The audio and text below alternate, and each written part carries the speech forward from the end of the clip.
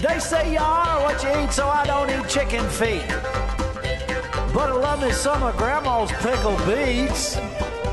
Well, cut it up, put it in the pan, throw it over your shoulder and see where it lands right here in Farmer's Kitchen. Maters, taters, beans and corn, the cows in the barn and the sheep's been shorn, kids in the barnyard chasing Grandpa's chicken. Spices, slices, cuts and dices, gonna slash your grocery prices right here in Farmer's Kitchen. Help you grow your garden good with recipes to suit your mood. Try some grub you've never tried before.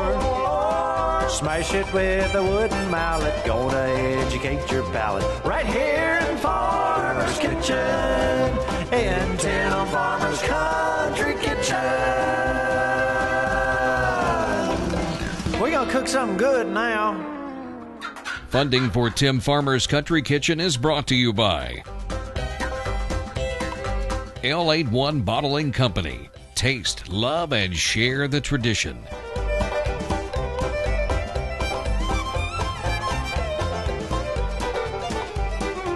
Harvest Energy Solutions. Harvest cabins when you absolutely have to get away.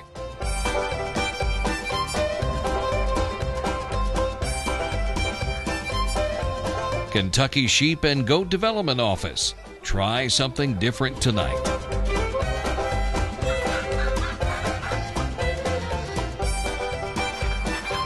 Salt Rocks, the flavor of life.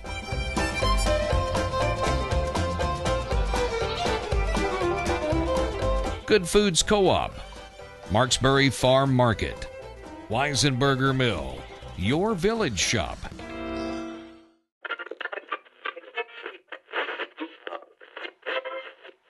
We interrupt your regular program for this important announcement.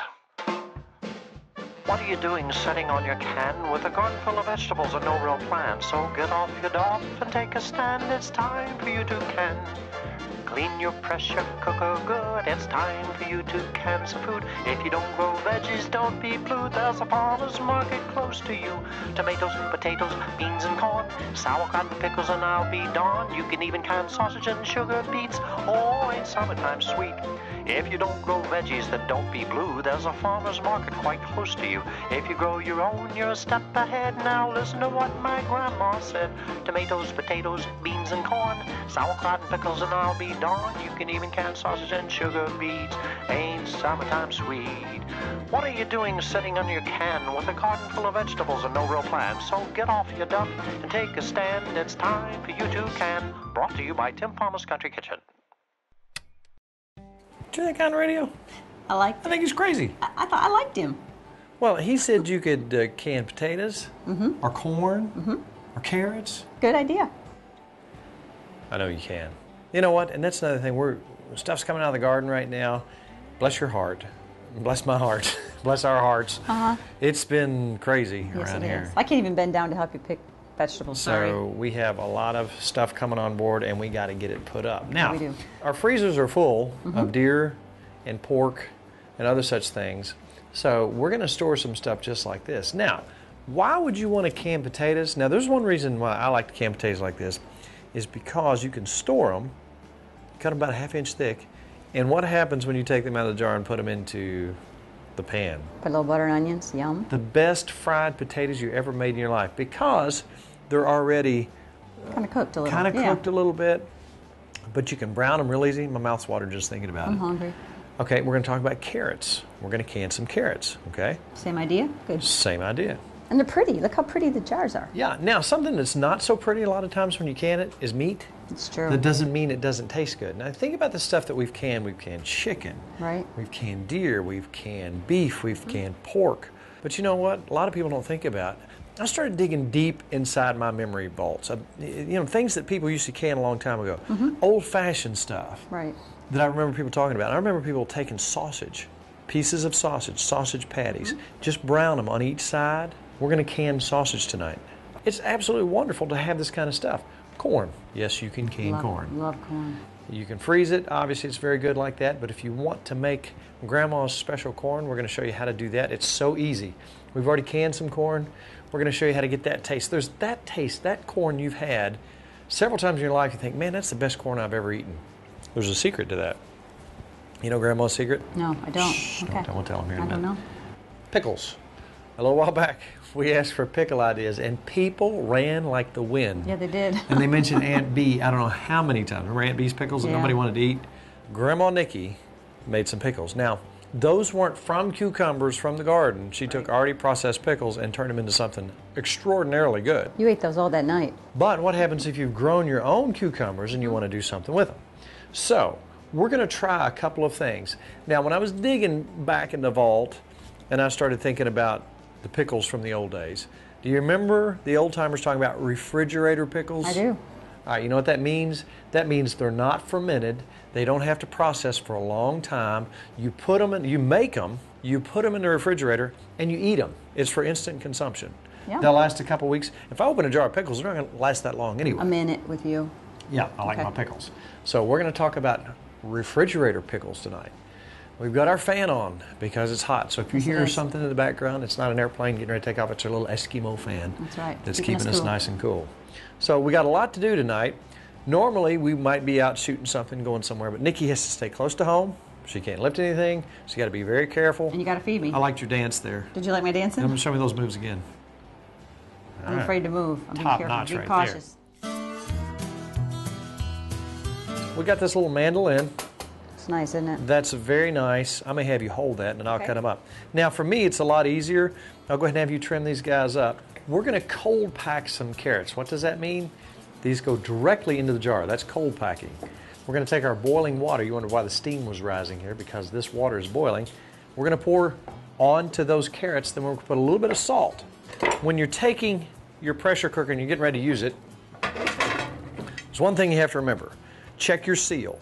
Right here, this rubber seal. Take it out, look at it, make sure there's no places where it's broken. Make sure that you have a clear hole. The worst thing that could happen is for that to get stopped up.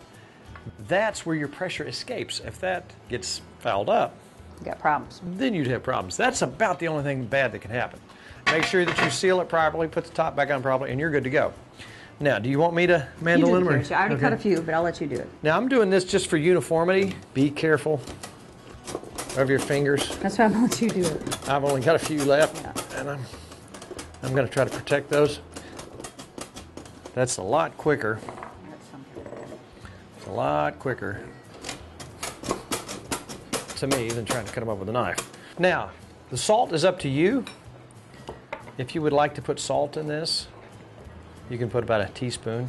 Now, do you have to cook these first, or you can just boil them? These are raw packed. You can Raw hot packed, pack them. okay. If you'd like to hot pack them, you can boil them for 5 minutes, stick them in here. Okay. But I like this better. raw packing, Easier. to me, it's a lot easier.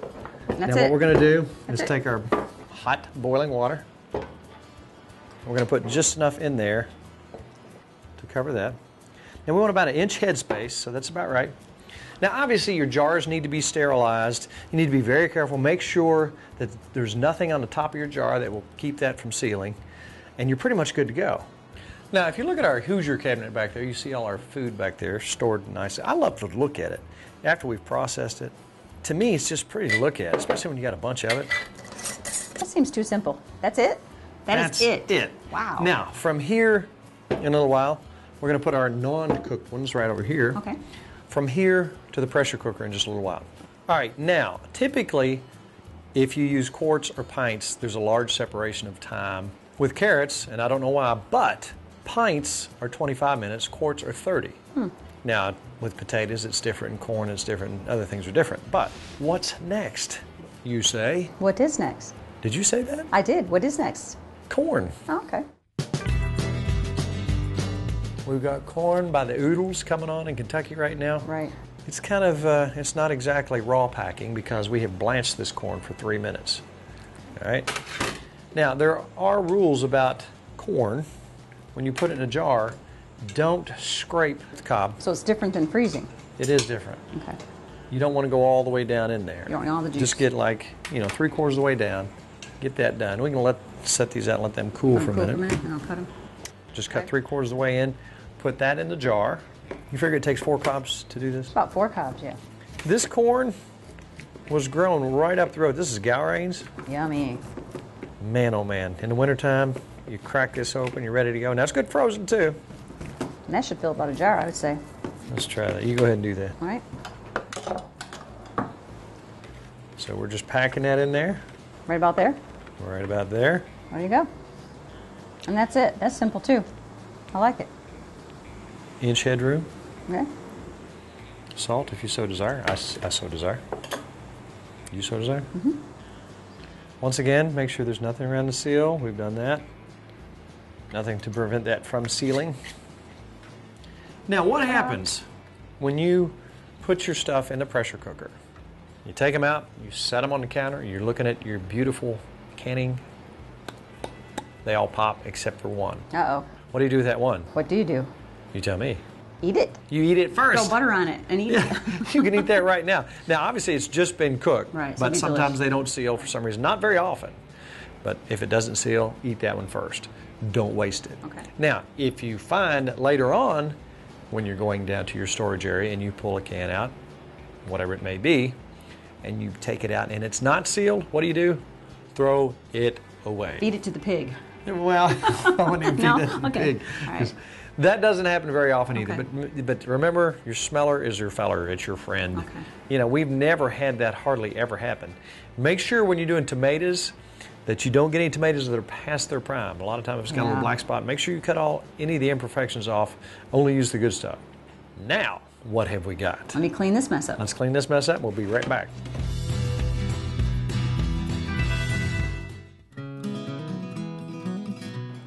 You feeling okay? I am. I'm good Got so a far. piece of corn. Oh, there you go. Took care of that problem. Bless her heart. I got my own little bib. All right, now let's peel some potatoes. All right.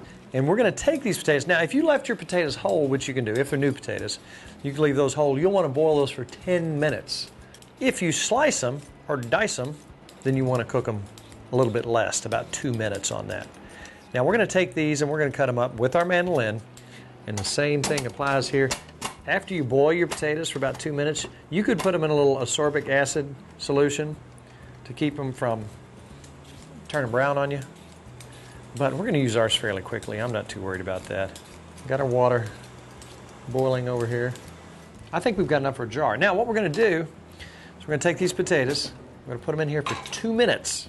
Then we're going to take these, we're going to put them in the jar. Now, we're going to boil some fresh water, and we're going to pour back in on top of those potatoes because all that starch out of the water that they boiled in, it would look really cloudy. We don't want that. We want that nice clear look. All right, let's let our potatoes boil. All right, let's take our potatoes out. Now what I'm going to do is dump this out, start me some fresh water. I'm going to try to jam these in here as much as I can. You know, they've only been there for 2 minutes, Right. so they're still fairly firm. And when you cook them up, they're going to get a little bit softer. They may break up just a little bit. That's about enough for one jar. Okay. Okay, now we're going to take our boiling water out. A little bit of salt. Do you desire? A little bit of salt. Yummy. Good. It's good. Now, as that boils, that salt will flow all through those potatoes. Look at Ta-da. there. So there we go. Now, Perfect. you asked me, how long do the potatoes go? Did you ask me that? I did ask you that. I want to know. Pints 35, quarts 40. Again, one of those 5-degree separations there. Okay. So then we simply take our jars, according to what we're doing, into the counter, repeat the process. Now, we're going to talk about most pressure cookers. That's a Presto 16 quart. This is your little ring. All right, your jiggler, or your weight, that's 5 pounds. That's 10, according to elevation. In Kentucky, most times it's going to be 10. That's 10 pounds right there, 10 pounds pressure. When that goes on top, we're going to step through this again. You go ahead and seat that over there, if you will. You heat that up. Once you see steam coming out the top, you know you're good because you're not plugged up. That's a good thing. You wait about 10 minutes till all that steam comes out. Then you place your weight on there. Now, only start timing when the jiggler starts jiggling. When you hear that noise, you know it's time. When that happens, start timing from there. It's 35, 40, 75, whatever. That's when you start your process. The next thing you know, you got a bunch of beautiful jars sitting out in front of you. Now, let's talk about something that you might find a little unusual. The smell. Smells good. This is our sausage. Now, say you wanted to take a trip, okay? Or you're doing a field trip, or going to camp out, or go canoeing, or go spend a couple nights in the great outdoors, and you want to take some stuff with you that you don't have to worry about. Good idea. Keeping cold. All right, we have browned this sausage, okay? I'm going to take this remaining grease, and we're going to heat up some chicken broth. Now, again, it's not going to look beautiful, but it's going to taste delicious. Okay, we're going to take our warm chicken broth. I'm going to put the rest of this little bit of grease in here. That'd be good. Yummy. And That's ready to seal? yep, that's ready to go. Inch head space. And the question you're probably going to ask me now is, how long? 75 minutes. Wow. Meat's a little longer Yeah. for pints, 90 for quarts. Okay. Now that's enough. I'm canning tonight mainly, if you notice, in pints. Why am I doing that? Perfect for 2. For the two of us. Yeah. So that's the perfect amount of corn. This is the perfect amount of carrots. That's enough sausage for us if we're going to fix some bacon to go along with it, so on and so forth. So we're doing this in pints because those are just enough for us too. Right. Now if we have company, we get 2 or 3 out and we're good to go. You pretty much know how much it takes to serve, and you can take these out and do accordingly. Right. Hopefully we'll have gazillions of these. That'd be nice. You feeling okay? I feel pretty good. I'm hungry though. You hungry? I'm All right. hungry. Well, I'll tell you what we'll do.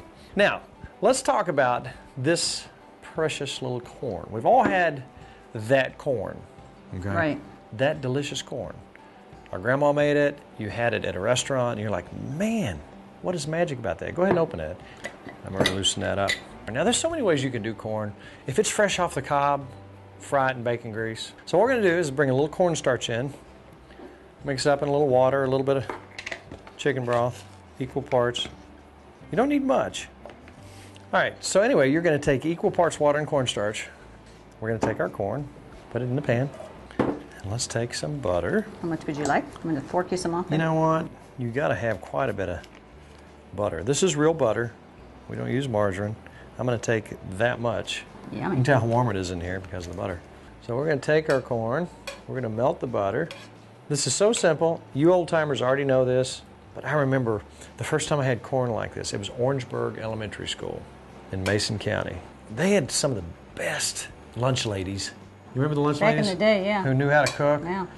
Oh my. I remember having this corn, and years later, I asked somebody, how in the world did they make that? They said, well, they probably put butter, lots of butter and cornstarch. Very good.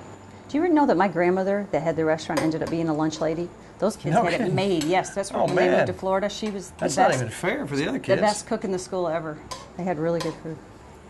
Here comes the cornstarch. Picking it up. Now, we're going to use some salt. If you like a little pepper in your corn, which I do. I do too. Glenn would demand. Glenn would want just tons and tons Yes, he and tons would. of pepper because he's like that. And we're stocked up. See how that's thickening up? See how that cornstarch Yeah. is thickening that up? Now that makes that's that good. almost like a cream corn. Now, just a little bit of sugar. And really, when you see it boiling like that, see that thickening like that looks right there? I will try it. Look how quickly that came together. Now let's see if this is the magic corn. You ready? Uh-oh. Oh, that's good. That's like the best cream corn ever. That's it. That's really good. Buttery? That's buttery. Oh, I remember going to some people's house. Sometimes when you're eating, does it bring back memories? It's Yeah, like a where song. you been? Where you been? The Coles, Ruby and Linda Cole. And I'm pretty sure they fixed corn This is like how it's this been right all here. week. You can just feed me.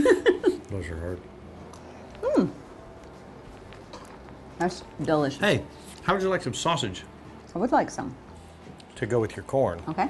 Don't set this away too far because Right here? I'm going to eat every bit of Okay. that with your help. Let's get the skillet out. All right, let's get the one that is canned. Now that will congeal after it's been setting. It's really warm up here. Ooh, All right, now that smells good. we're going to pull these out. You could just eat them though, right? You could just eat them right You don't like have that. to- okay. But we're just going to warm them up. What's that sound? Nice sizzle. Sounds good. Now, does that look like a piece of sausage? That looks really Has good. been through a pressure cooker. And it went quick. I took it right back out, put it right back in the pan, and there's our sausage. Now what I'm going to do, I'm going to take some onions you just cut up, and I'm going to put it in that existing sausage grease, and I am going to get one of our jars of potatoes ready. You see where we're going here? I do. And a lot of times we eat in stages. Crazy. We'll try this thing, then we'll eat some corn. That's dinner. This is really the way we do dinner. things sometimes. And it's kind of fun. We're going to have some yummy fried potatoes. And a lot of people use bacon grease, a lot of people use butter. We use sausage grease, that's good. Sausage grease, are you kidding me? Now look at that. I'm going to get those nice and brown, about where I want them. What are you eating? A potato. They're yummy. A potato. A potato. So you know me, if I'm cooking stuff, I like for it to go quick. Now what happens is these potatoes are already cooked. They've already got that nice tenderness to them, so they're going to cook a lot quicker. All I want to do is get a brown edge to them. The onions are already done.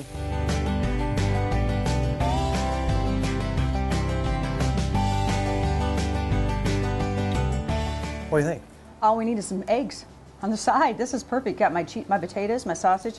I just need a little bit Now of this eggs. all came out of a can. This is so good. Now we're running out of time for tonight's show, so we're going to tell you real quick. We're going to remind you about our Facebook page, Tim Farmer's Country Kitchen Facebook page.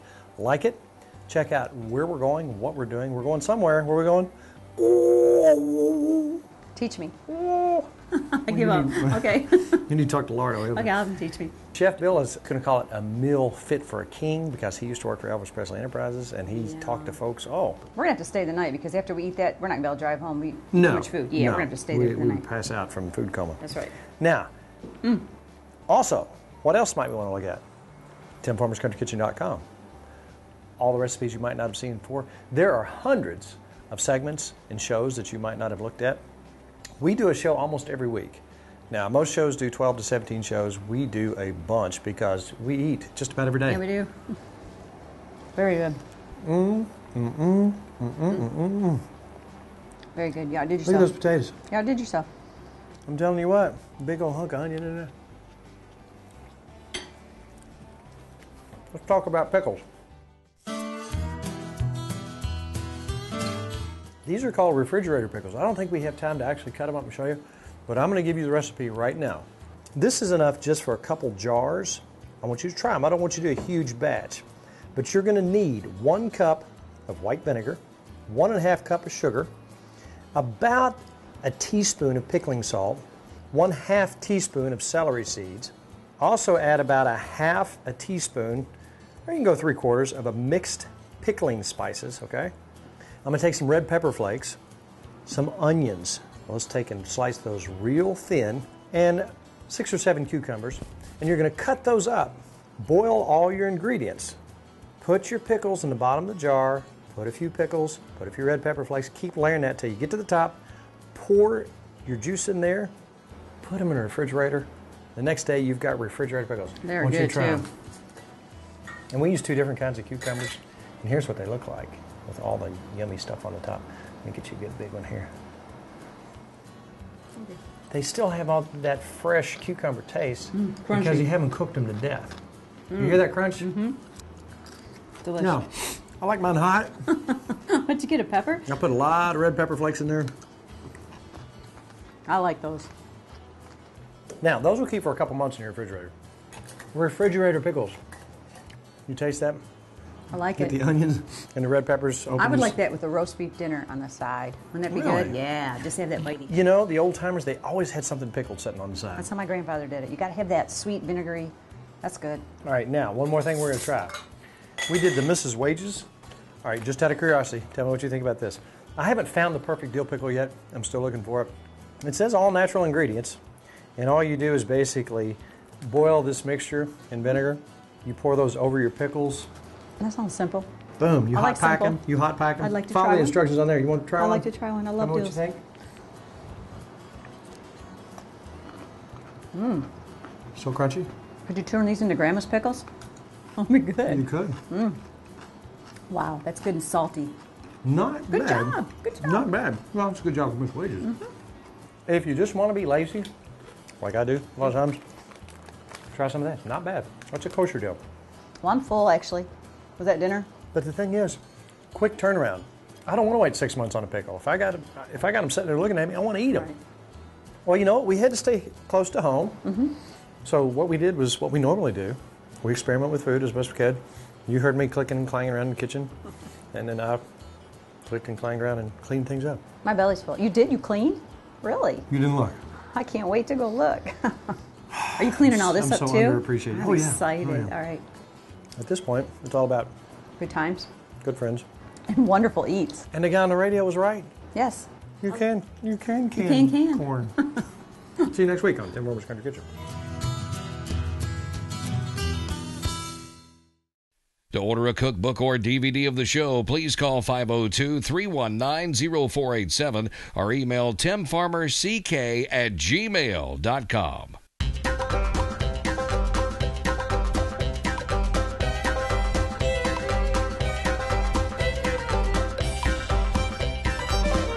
Special thanks to Furniture World Superstore, Housewarmings, Tater Knob Pottery and Farm.